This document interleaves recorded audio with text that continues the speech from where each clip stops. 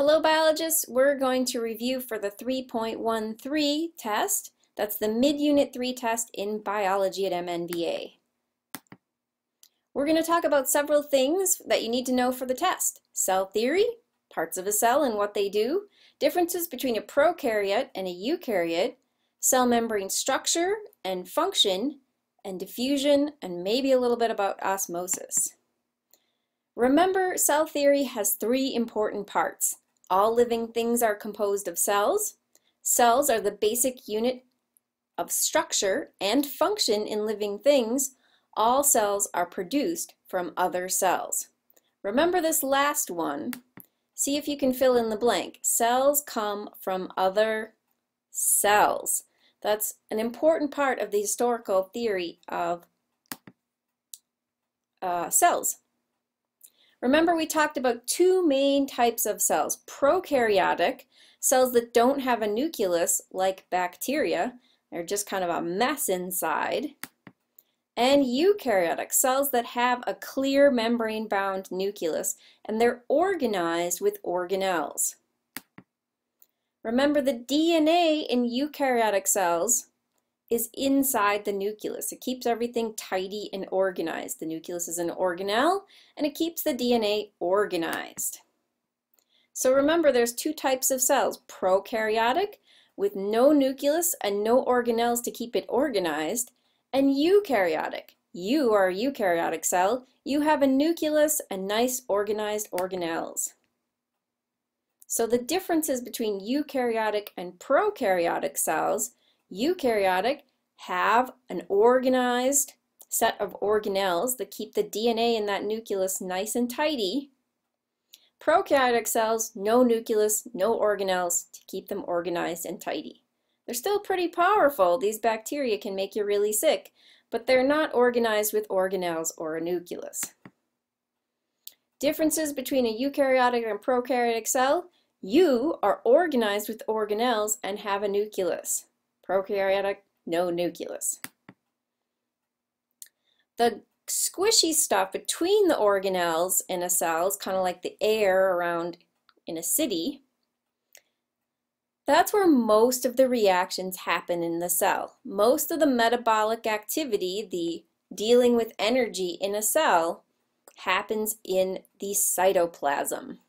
That squishy gel-like material between the organelles.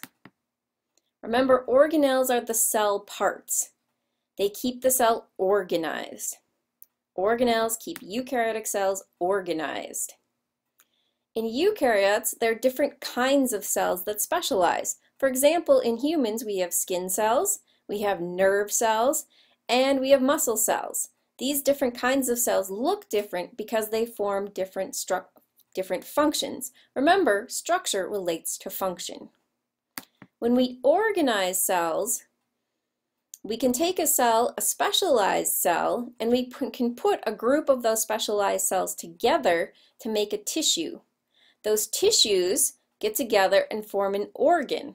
For example, certain muscle cells are in your stomach. And your stomach is part of an organ system, the digestive system.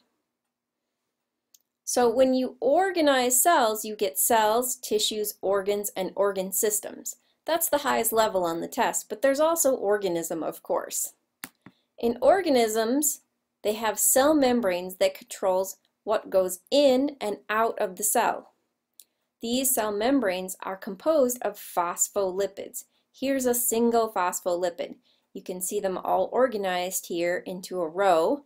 That's half of the phospholipid bilayer. Remember, bi means 2, and there's 2 layers of these phospholipids that make up most of a cell membrane.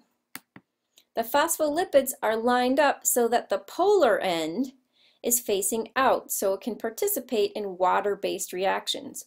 Polar is hydrophilic. That means water-loving. This is the water-loving end of a phospholipid.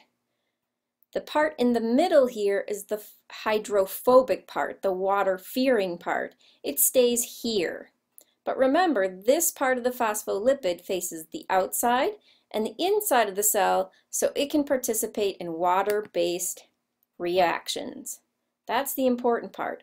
hydrophilic faces the water. The hydrophilic part of the phospholipid faces the water. In addition to all the great phospholipids, which are gray in this picture, they make up the majority of the cell membrane. But the cell membrane also has transmembrane proteins. These are the things that control ions, charged particles, and they also control some of the larger molecules that don't diffuse well across the phospholipids. We'll talk about diffusion in a minute. But let's talk about cells as semi-permeable membranes. They're kind of like a fence. Fences let small things like air, water, snow, insects, and mice cross. But bigger objects like raccoon, deer, cats, and dogs can't get in my backyard because the fence keeps them out. It doesn't keep the mosquitoes out, but it does keep the raccoons out. When things cross a semi-permeable membrane, sometimes it's because of diffusion.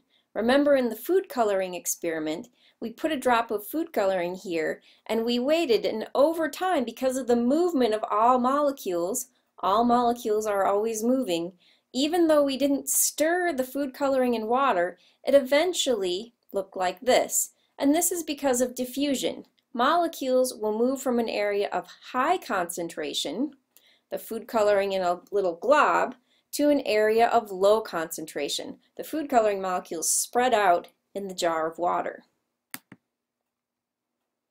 Diffusion is the movement of material from high concentration to low concentration. You can think of it as a slide. It's really easy to go from high on the slide to low on the slide. It doesn't take any energy to go down the slide, to go from high to low. Diffusion affects saltwater fish because the water out here has a high sodium concentration, a high salt concentration, because it's salt water. Inside the fish, they maintain a low salt concentration, and this is a problem because diffusion is always moving sodium from the high salt concentration into the fish where there's low salt concentration. Remember, diffusion goes from high to low, the high salt water to the low salt fish. So fish have to have this diffusion problem. So they have to use energy to get the salt back out. They have to use a protein channel, an ion pump, and use some ATP, use active transport to pump that sodium out of their cells. Diffusion is always putting extra salt into the saltwater fish's cells, so they have to pump the salt out using ATP, using energy. Another form of active transport is endocytosis. Endo means in. An amoeba might use endocytosis here, folding the membrane around something to bring in food. Remember, an entrance is where you go in. And N and endocytosis start with the same two letters. N means in, that's why you go in an entrance. Exocytosis is used to move things out of a cell. You use an exit in a building to get out, and that's what cells use to get things out. They use a vesicle, they kind of package up some molecules, they move that vesicle to the cell membrane, and they merge it with the cell membrane, and out those molecules go. That's exocytosis. Active transport uses energy. So if you're moving anything out, the cell is going to use some energy. Like that sodium pump channel we talked about in fish is going to use energy to pump sodium out of the fish. Diffusion moves the salt in without using any energy, and the poor fish have to use a lot of energy to maintain the correct sodium balance, to maintain homeostasis. They always want to have the same amount of salt. They don't want to be saltwater, so they have to pump that salt out using ATP and using energy. When you use energy, you have to go up the slide. When you climb up to the top of a slippery slide to get to the high concentration area, when you're moving from low to high, you use energy to get up the slide. And if that helps you remember the difference between active and passive transport, hopefully you'll remember that it's easy to go from high concentration to low concentration because that's going down. You don't use any energy going down the slide. But when you have to walk back around up and go from low to high, you use energy. And active transport pumps things from low to high and uses energy. Thanks for coming. We've talked about cell theory, parts of a cell and what they do, differences between prokaryotes and eukaryotes, cell membrane and structure and function, diffusion, and we didn't get to osmosis, but all you need to know about osmosis is the diffusion of water. Osmosis is a special case of diffusion where it's just moving, water is moving. Thanks so much for coming. I hope this review is useful. Leave a comment in the comments if you would like to see something added. Thanks so much.